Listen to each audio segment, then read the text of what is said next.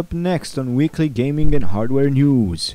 Diablo 3, FIFA 12, PlayStation Vita, and Xbox Live and Windows 8 wedding. No, I'm not kidding, it's actually a wedding. Let's start with Diablo 3. Blizzard has revealed one new difference that Diablo 2 players will find in the new Diablo 3. It's about the stash, ladies and gentlemen. That one stash, that one chest in which characters can store objects found around the world. Well, in the new edition, the chest is common to all characters from a single user, and it can be enlarged up to 5 freaking times, reaching up to 350 places to store. Gold, however, will not be stored in the stash, since it is still common to all characters on one account. Unfortunately, these bonuses will not be available for the exchange of objects between normal and hardcore characters. That's a bummer. The link is below in the description bar. Moving on with more Diablo. It is damn right clear that something is happening behind the Blizzard's curtain of doom, as in recent days we have a constant stream of news about Diablo 3. Hey, hooray! The new information comes in the form of so-called Diablo 3 Skill Calculator, a web application that can calculate what level is required for a character to acquire skills that players can choose beforehand. Very interesting. Thus is revealed the entire 3 passive skills and abilities of all 5 classes of characters to be included in Diablo 3, and an interesting method to plan in time the development of a character before the appearance of the game. The application is available already, so click the damn link below. Haha. Moving on to FIFA 12. Although the PC and Xbox 360 versions of FIFA 12 demo are already available since 3 days ago, today, among the weekly update on the PlayStation Network in Europe, the demo will be launched for the PlayStation 3.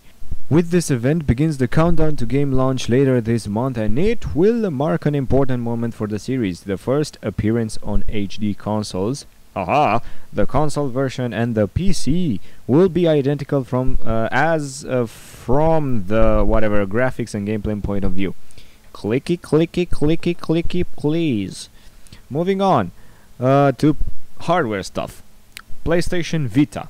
I don't know if you guys know this. It's a continuation of PlayStation Go. Initially disclosed through a leak due to rehearsals for the conference last night at the Tokyo Game Show, Sony has now confirmed the release date for the PlayStation Vita. Hey, idiots! Congrats! The console will debut in Japan as we already expected before the end of this year, on 17th of December if I remember correctly. Price remained unchanged from the E3 announcements. The Japanese can take possession of such a console in exchange for 29,980 euros. Oh no, sorry, that was yens. For the 3G versions or the Wi-Fi edition for a couple of thousands less. Check the description bar for the assumed list of games supported by the Vita at launch. Moving on to Xbox Live into the Windows 8 platform. Major Nelson announced via his blog, for those who have watched the Event Build 2011 conference, that Xbox Live will be included in the following PC operating system from Microsoft. That's Windows 8. Yeah, you guessed it. This is good news not only for the PC gamers but also for the owners of an Xbox 360, whereas the same service will be available on both platforms. For PC gamers, on the good news is that maybe it will have access to more games than normally would a PC gamer have.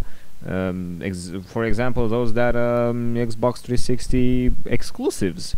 While the games for Windows Live platform, yeah, well, that's about to rot in hell.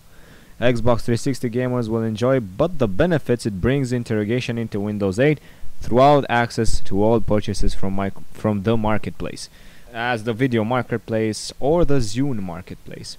So please be sure to check this out in the description link below. There's the link. I have organized everything in an ordinary fashion. So that's it for this week, ladies and gentlemen. The main theme was indeed Diablo. I had some hardware news for you, just for you to keep not on trolling. I'll head back to my exams, unfortunately, and leave you guys to it. Have tons of fun, and as always, keep it real. Bye bye.